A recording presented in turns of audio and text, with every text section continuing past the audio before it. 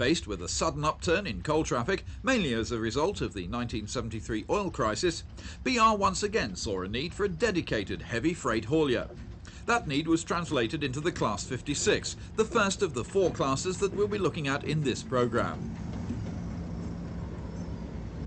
Hard on the heels of the Class 56 came the Class 58, a design which was much cheaper to build and much easier to maintain, and which BR hoped eventually to market abroad.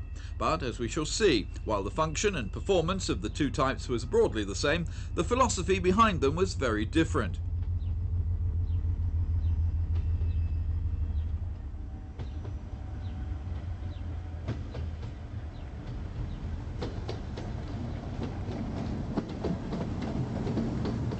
The third class we'll be looking at is the privately owned Class 59.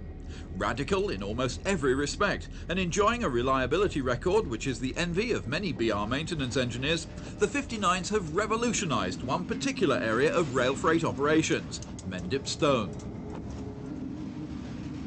The last of the Type 5 freight classes, which will almost certainly turn out to be the final class of diesels to be ordered by BR, is the Class 60.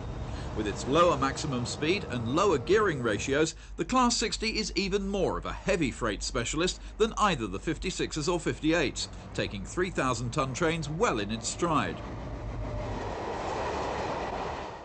The Class 56 was born as an indirect result of the unprecedented rise in international oil prices during 1973. Virtually overnight, the electricity generators were forced to switch back to burning more home-produced coal rather than using expensive imported oil.